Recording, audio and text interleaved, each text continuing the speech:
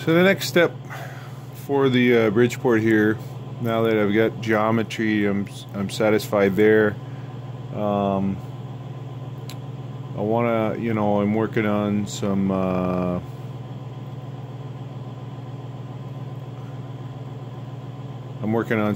cosmetic stuff on a few of the parts. Not these yet, the knee, the saddle, or the column. But the reason for that is I've gone now and I've got this machine never came with any lube system. There was Zert fittings in all the locations, and it was filled with grease. So we're going to make sure we avoid that.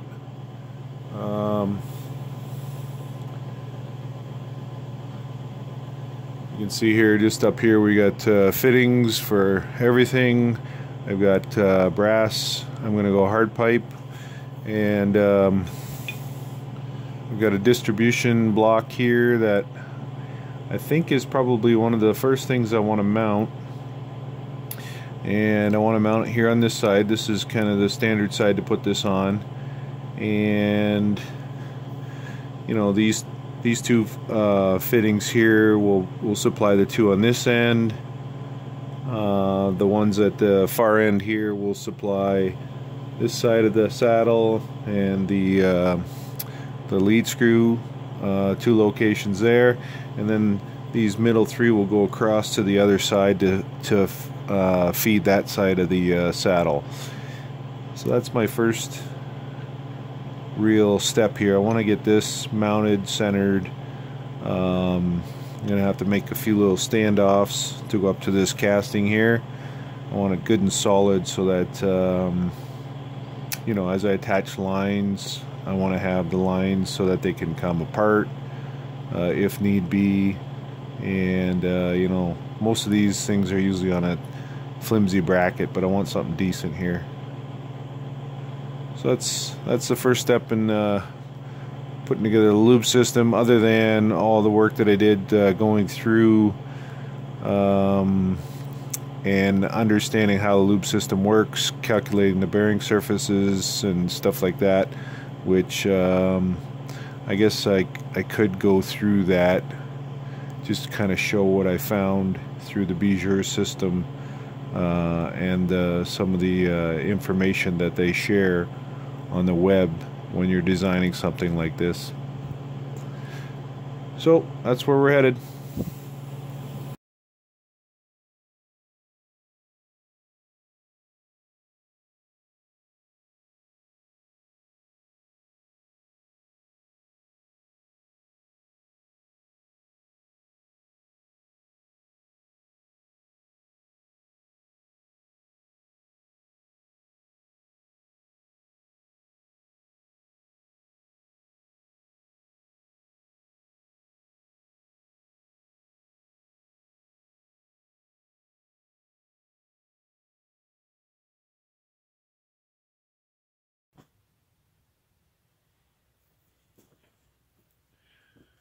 So I've got the distribution block set up on just some spacers just to get it level, and I've got it centered from back to here, same on the front side, and I've got it parallel to the edge of the saddle. And I'm in the process of trying to figure out my best options for drilling this. I've taken a transfer punch here, and I've got a mark for both of the standoff holes. I just haven't quite decided what I'm going to do to drill and tap that at this point. It's a little bit rough, and believe it or not, actually needs a scraping repair. The dovetail's cracked inside this casting here, but on this slope surface here, it's going to get me a good start that I can use for the quarter 20 tap drill size. So it's working.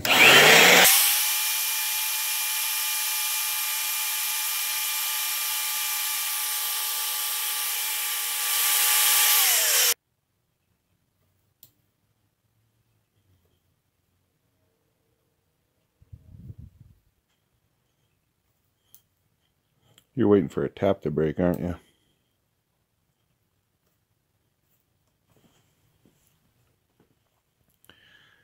So with a little bit of fine fitting, I've got some nice little aluminum square tubing, and I've filed the angles and got a nice fit on both sides.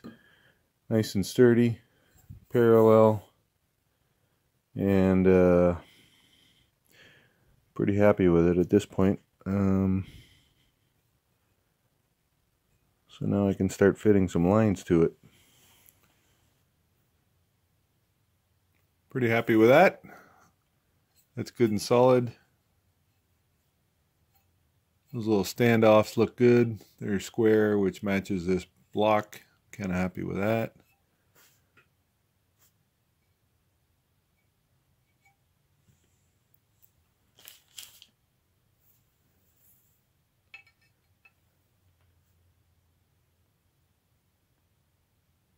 That's going to be the flexible line there.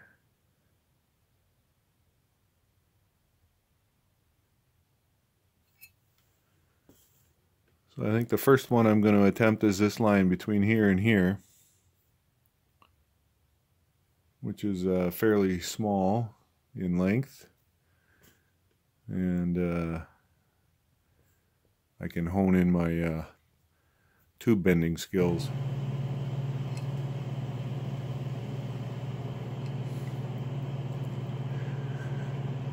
Well, this may take a bit.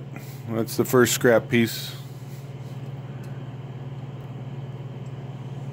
Well, my success rate is 50% at this point. This is my second attempt at this line here, and I'm pretty happy with the results on that. So on to the next one.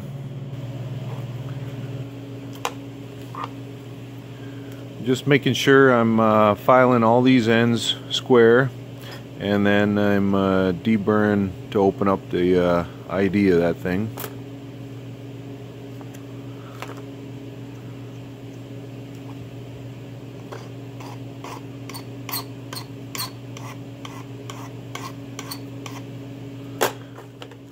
And then of course each line I'm taking the compressed air and making sure I'm blowing it out. I am going to take everything back off once I fit it all and clean everything out again.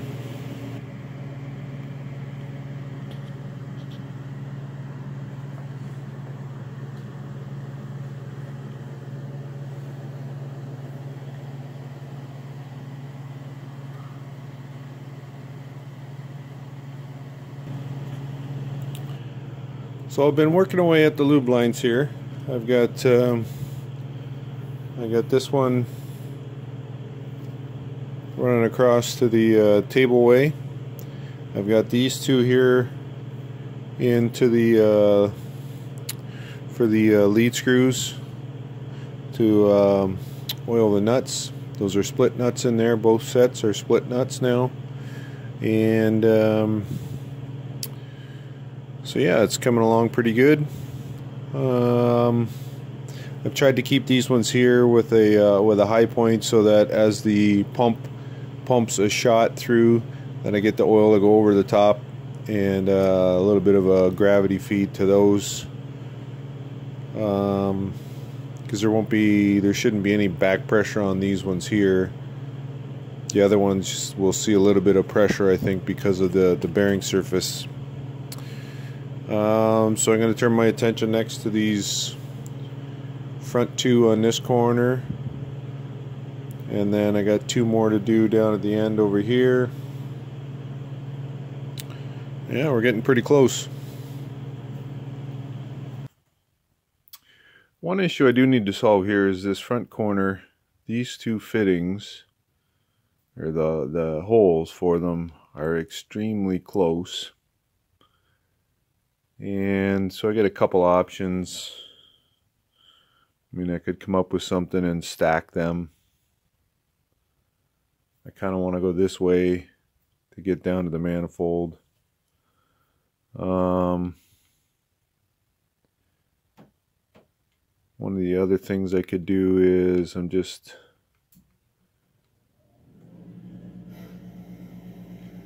just kind of messing with how maybe just knock these corners off. I know that inside of here there's a lot of material removed. There's no room to take anything off of these flats, and I still want a little bit of a flat for a wrench flat. So I think that's what I'm going to do. And I just used an old fitting here, and I'm just going to grab that in the chuck in the lathe and just kind of knock those edges there. Just the smallest amount required, just so I can get it to spin in here.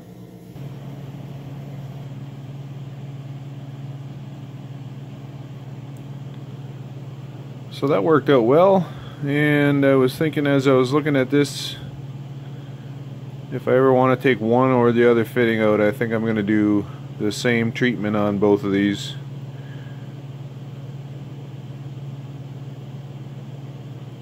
Yeah, because if I have the fitting coming down here, well, if you take the fitting out, you'll be able to get this out. And the fitting's down here, if you take this one out, you'll be able to get this one out.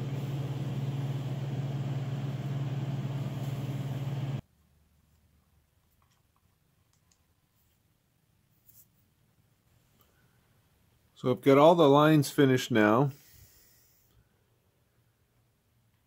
These two here run to the nuts. We've got 3 going to the other side. This guy here. And then these 2 in the front.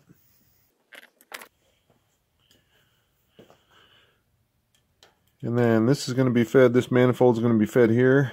And so I've got to mount a block down here so that that can run back and forth.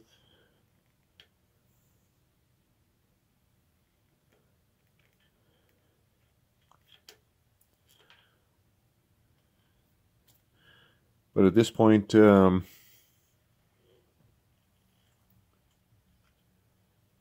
with everything done here on the saddle, I can take the saddle and start doing cosmetic work on paint and finish on this. And then I got to get a couple of holes drilled down here for the manifold. I'm going to put a bulkhead union on either side of the knee so I can get fittings here to go across to lube the other side. And so I want to drill those holes in this before I start doing any kind of prep work on this, on the knee.